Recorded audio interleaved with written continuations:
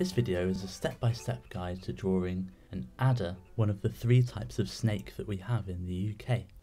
Adult adders often have these characteristic black and white zigzag markings. These make them very beautiful and also quite well camouflaged. They're a shy snake and it's a real treat to see one.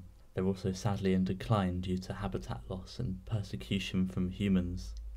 People sometimes think they're dangerous because they do have a poisonous bite. However, this happens very rarely and is usually not serious. As often the case with wildlife, humans pose a much greater threat to adders than they do to us. Anyway, let's take a look at how to draw our own picture of an adder.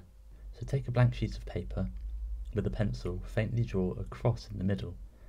We'll rub these lines out later and they'll act as a guide as we draw our picture.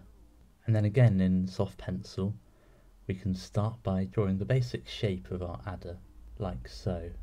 Ours is nicely curled and twisted around. You can experiment how you want your adder to be positioned. We've got an arch for its back, a curl for its tail. Remember, you can pause and rewind this video as often as you need to. Once you're happy with your rough outline, you can draw a more definite line around this, really highlighting the twists and turns of the snake's body. The adder's head is round and pointed. You can add a line to indicate its mouth, and then an eye roughly in the middle of the snake's head. And then at this point we can start to add in the distinctive markings of the adder. Wavy zigzag patterns all the way down its back, and then spots along its flanks.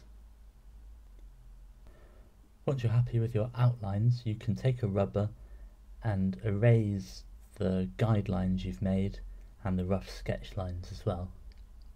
You could also consider going over the whole picture in a nice pen that you like to use if you would like to.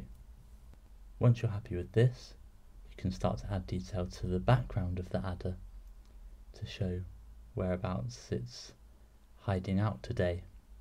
You can get creative here. We've gone for a woodland scene, a nice tree in the background, some grass, and some shrubs and some flowers. The adder looks like it's perhaps basking in the sun, enjoying the warmth on a summer's afternoon. Once you're happy with your adder and its surroundings, you can start to add some colour. Again, we invite you to get creative here. The characteristic adder has this black and white zigzag, but they also come in shades of brown and darker tones.